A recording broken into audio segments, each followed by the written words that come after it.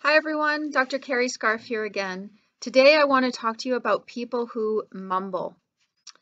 Unfortunately, although there are many people who may mumble or speak softly, and others with poor communication skills and habits, in many cases, when people come in to see us and tell us that they feel like people around them mumble, if it's more than one person in your close circle, it might actually be that you have some underlying hearing loss. So why is that?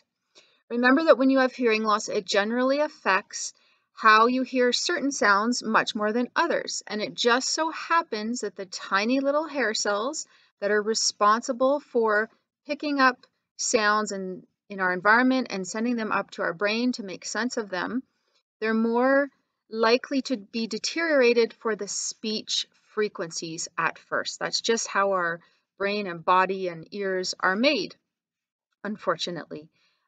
When someone speaks softly, if you have a little bit of deterioration in these hair cells, whether you know it or not, you're more likely to have a little bit of difficulty understanding what they say and feeling like they speak really clearly. You would often get the sensation that they're mumbling or that their speech or the dialogue on TV or radio is muffled.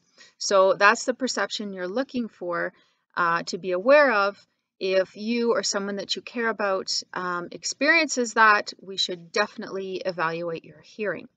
The other thing is, if you are experiencing that sensation and you already have some hearing aids from us, then we definitely want to take a look at your hearing again. We always want to test you within about 2 years, and we can certainly do some updates and upgrades and adjustments to the hearing aids you already have to make sure you're getting the most out of them.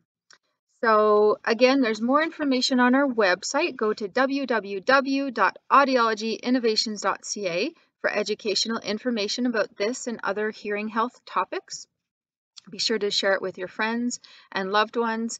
And thanks everyone very much for watching, and stay healthy and stay safe.